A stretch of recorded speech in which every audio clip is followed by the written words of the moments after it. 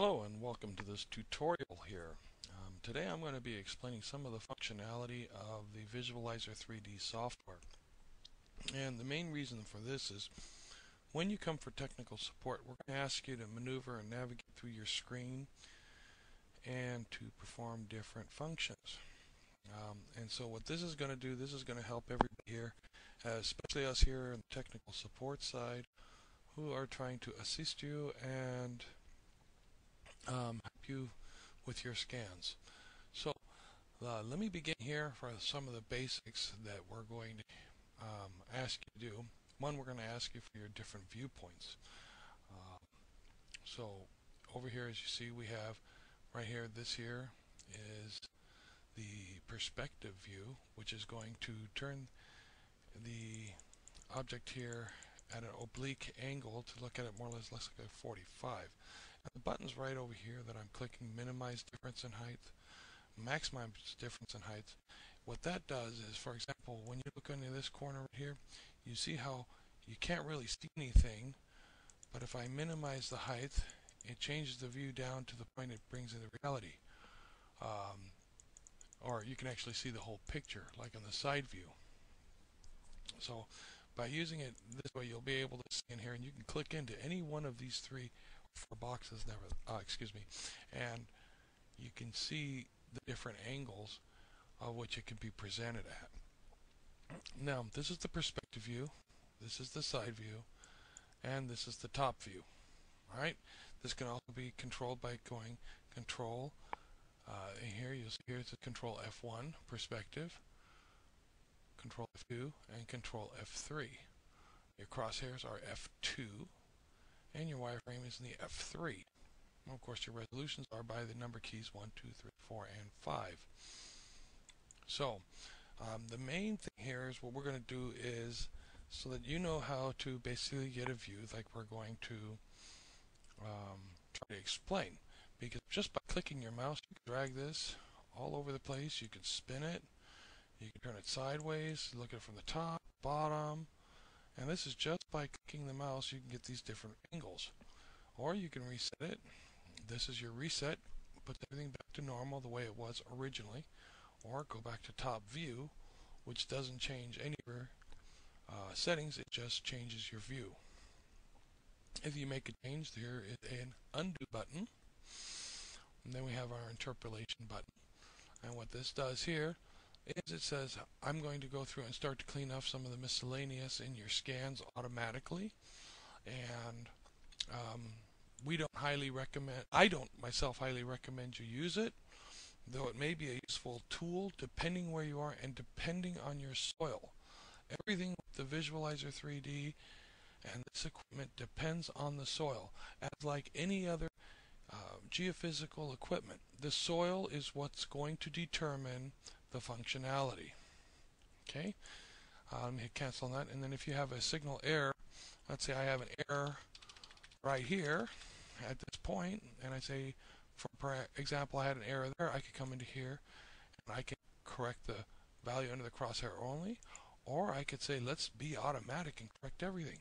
Again, I don't recommend you using any of these until you have more experience and you understand how to manipulate around the software. What we do recommend, and very highly recommend, is when you make a scan that you push your F9 key, or you're going to go into graphics and then characteristics. This is your most important function. And the software is even going to ask you, don't have any data on this, can we have some data on this? In here, please, you don't have to put a project name in here. That's not important. Remarks, that's not important either. These remarks can be anything. They can be, for example, okay, I'm at the turn in the road by the funny looking telephone pole. I'm 3 meters north, 2 meters west. That way you know where you are. That's what goes in the remarks area. Or this scan was performed going from the south to the north or the west to the east. Now, what is important for us is the length of field. How far did you walk? And how wide did you scan? So if your scan length was 10 meters long and 6.5 meters wide. That to us is important. That's what we want to know. Because now, as I move the crosshairs with my arrow keys on the keyboard, I can say, look, I'm looking at a possible target here at scan line of 4.33 meters from the beginning point to here. So it'll be 4.33 meters to the left of the start point, and the impulse is at 8.28 meters forward of the start point. This is important. This helps us. We can now understand this a little easier. So, give that a shot.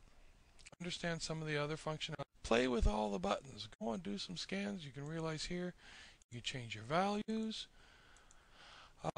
Over here, when you're on your side, you have your differences in height buttons. So you can make it almost completely flat, or you can make it very strong, the signal. You can move your height line down. Okay, what you see, it's moving down here, and it's moving over here. You can move it up.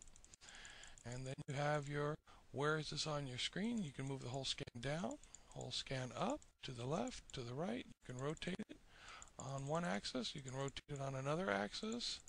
And then, of course, you can rotate it on its final axis. All of this can be done. Wireframe is this button right here. You want more resolution, come over here. And you can see how the 1 through 5 now changes everything. 1 is going to be the fastest, 5 is going to be the slowest. You want to clean up some dummy signals, you can clean it up there. And then you also have here, show your frequency energy chart, which that'll come up here in another window. So there's all kinds of different methods that you can use in order to clean up your scans. Most of the time we recommend leaving them just the way they are, because this way we can put you to where you need to be. We can see the target, we can see where you are. Another function is, and that's not in any of the keys here, and this is when we'd be like at a side view and we wanted to get a different perspective, is the F4 key. Once you hit that F4 key, it's going to change all the values that you have, and it's going to bring all your values from the top to the bottom. And let me rotate this around, and perhaps you can see a little easier. Let me move this here and then rotate this way. I'll play with my buttons here a little bit to get a better picture on your target. Now this particular target is really clear, but on other targets it may not be as clear as this one, where you can see here's the target. But it also cleans up a lot of the other scan, whereas here you're getting different images. So again, there's no best way in analyzing the target. Just make sure that you go through, push the buttons, click them. If you have questions, please ask us. You can reach me at my email, which is fkasser@okm-gmbh.de, or right on our website at www.okm-usa.com. Thank you.